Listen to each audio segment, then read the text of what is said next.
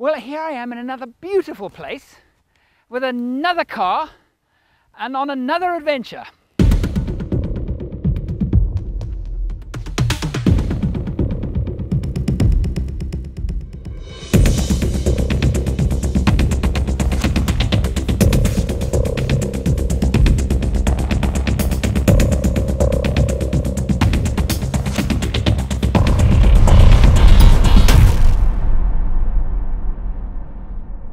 This area is called the Waterberg. We've travelled about 200 kilometres north of the metropolis of Johannesburg and Pretoria. And this is true bushveld. And what we're going to do now is kind of head that way, which is north, and see what we can find. Now you must forgive me if during this trip I tend to tilt the camera up. It's because of the skies. This part of the world, the skies are absolutely glorious.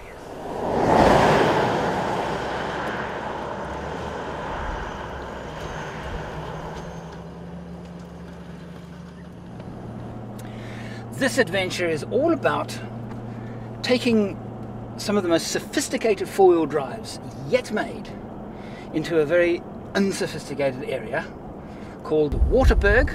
It's bushveld, mountainous terrain, a lot of game farms, a very unpopulated area, not remote but just unpopulated, very beautiful area. And we're going to be experimenting with a few different ways of enjoying the wilderness. My idea is that we will not be roughing it. Well, we'll have to rough it a bit because we are going to be in remote areas, but some of the lodges here are absolutely gorgeous. And there are also some very interesting conservation projects happening in the area. And I've been invited to go and find out more about them. The two vehicles that we are driving, this one is Land Cruiser 200 diesel V8. I'm pulling a very, very large caravan. I've not been caravanning before. Well, I have. I was 7. I can't really remember too much about it, so I'm going caravanning in some wild areas. The other vehicle is the brand new Toyota Prado. Both of these vehicles are very sophisticated four-wheel drives, and this is the kind of vehicle that is actually quite difficult to engineer and build because they've got to do lots of things really, really well, and this is one of them. Long distance travel, and then we're going to get into some very rough terrain, and they're going to have to perform well pulling these trailers.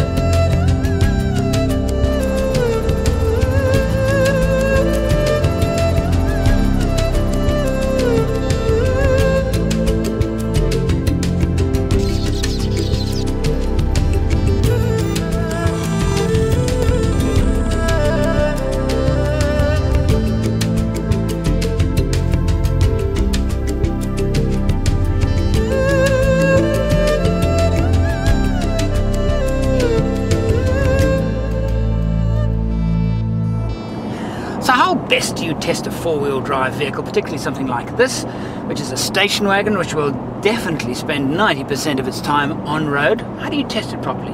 Well, you've got to take it off-road because this vehicle has dual personality. It's expected to do well off-road. It's a real off-roader. But because it'll spend so much of its time on-road, in this particular case, I'm going to try and see how good this vehicle is on-road. So what I'm going to do is I'm going to take it to a racetrack. But before testing it on the racetrack, I'm going to get a little bit of training on some high-speed performance driving. Every 8 or so years, every major motor manufacturer will come up with new models of old tried and tested designs. Four-wheel drive is no different. Toyota is no different. And this is their latest manifestation in the form of the Land Cruiser Prado. Now, Land Cruiser means it's an off-roader. Prado means it's really good in town. So I brought it to a Grand Prix racetrack to test it. So why we brought it to a racetrack? Well, you know, if you think about it, of four-wheel drive vehicles, this is the most difficult to build. It's the most difficult to engineer. It's easy building a load-carrying four-wheel drive because you put four-wheel drive, heavy springs, and its primary job is to carry a load. Everything else comes second. With a vehicle like this, well, what is the most important part of this vehicle? Off-road? Well, not really. On-road? Not necessarily. High speed and performance? Maybe, but not really. You see, the design criteria are so broad. This is the broadest of any four-wheel drive vehicle. And this vehicle is a superb example of modern technology combined with traditional strength. And I want to see how well this modern technology really works. I reckon us blokes, we all reckon that we're pretty good behind the wheel. I know I do. Or to be more precise, I know I did. That was until this morning's driving lesson. My instructor is Jakes Jacobs. He is the equivalent in motoring circles as a test pilot would be to aviators. All right, Andrew.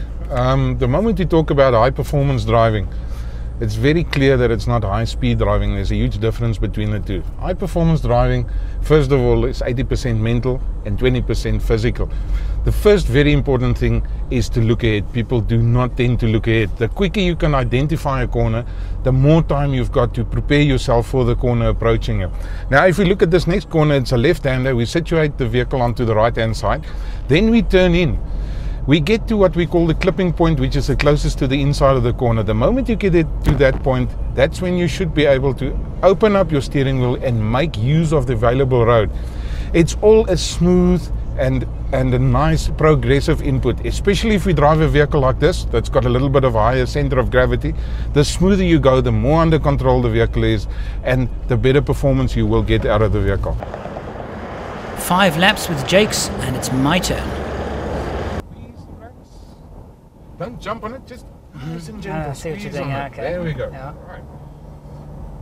A little bit more steering angle. That's it. Remember to bend your arms. Don't go with My first mistake are my straight arms. You can't steer properly with straight arms. So I just want to try this thing. So I apply some braking and then squeeze it, off the brakes, turn the car. There we go. Can you feel it's like dancing? That's it. There's plenty of straight on it. All right. Wait for me. You're turning a little bit too early for that one. You can still go in a little bit deeper. Okay. You see, now you can only open up the steering wheel. We want to start opening us on the clipping point, on the inside of the corner. In other words, we want to make the corner straighter. Yeah. That's it.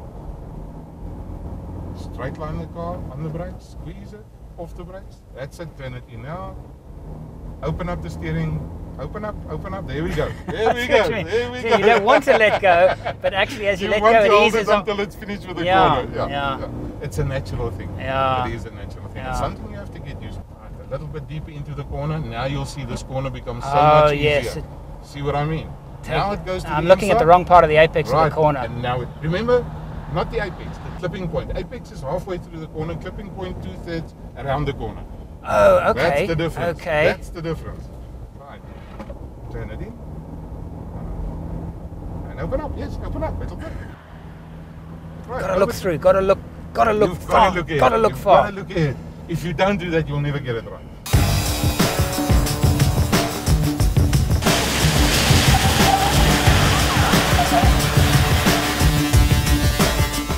It's all very well playing with these vehicles and trailers on a racetrack, but what about the real world? So I brought the Prado here with a heavy trailer to see how it performs in an environment that is actually very hostile to traction and grip. Again, Jakes is going to teach me something. Prado is equipped with stability control.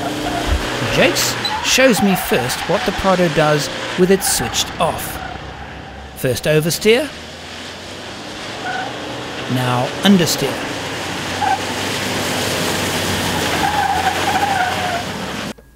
Now it's my turn.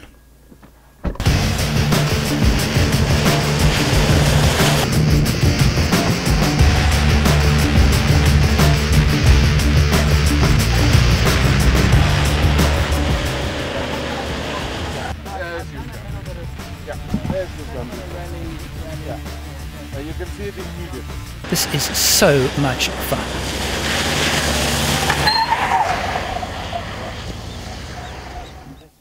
Now with stability control turned on.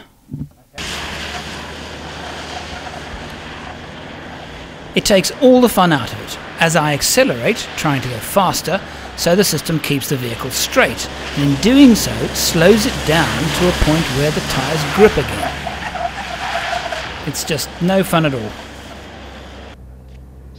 Prado also has a trailer stabilizing system. Time to push it to its limit.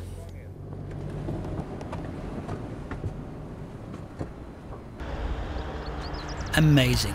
The moment the trailer steps out, stability control kicks in and the trailer gets back into line. It's astonishing how well it works. Jakes, it's obviously the car's working very well and the stability control's working very well, but surely there's a limit here. Andrew, very much so, and I think this is something that we need to emphasize, that people must understand. All these electronic systems are there for purely in an emergency. It is not something to rely on to say, I've got these systems in the car, instead of going around this corner at 100 kilometers an hour, I'll now do it at 120 and the car will assist me. Bear in mind that it's all traction dependent. So if you're on a smooth surface or your speed is too high and there's not sufficient traction between the tire and the road, the system becomes null and void. And then the laws of physics takes over and then you are in trouble because it will then not help you. So it's got limitations, it's there for emergency, but it's not something to rely on. It has got their limitations. Jakes wants to try something. Right, here's the idea. He's going to hit the brakes at the first cone to see if he can stop by the second cone.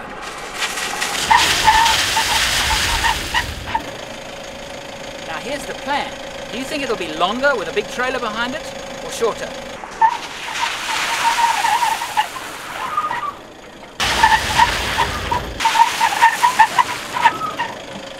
So it was a little bit further, but not much.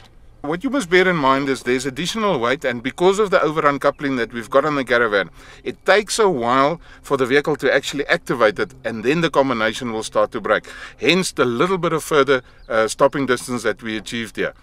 But if the combination is set up correct, all the brakes are working perfectly, you can see our stopping distance is not that further than on a solo vehicle. Very similar. Very much so. This area is just so beautiful. It's just exquisite, and they've obviously had good rains because the bush is lush and green. This is leopard country, real leopard country. There's some conservation problems though in the area with leopard, in that there are a lot of farms and a lot of game farms.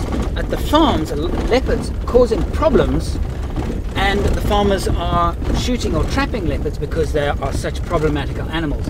We're visiting a conservation project in the area, I understand, that relocates problem leopards, and that's where we're going to now.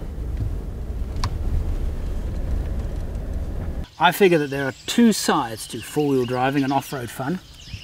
One of them is roughing it, finding amazing places, being alone. And the other, well, it sounds exactly the same. But the tents have stone walls, thatched roofs, and there are wooden walkways, beautifully manicured lawns, and lovely food served in comfortable dining rooms.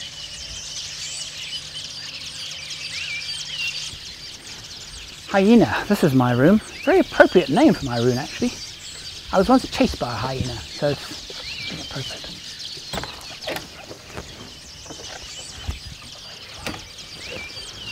Oh wow.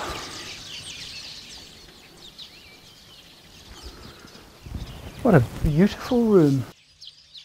But I figure there's just one thing missing. My wife. She should be here. Oh. Yes, I'm sure we'll put up with this for a while. Thank you for watching. If you would like to take our relationship to the next level, support me on Patreon. Just $1 a month to support our video productions. Download everything I've ever made and watch them on the big screen on forexoverland.com. Or subscribe now on YouTube.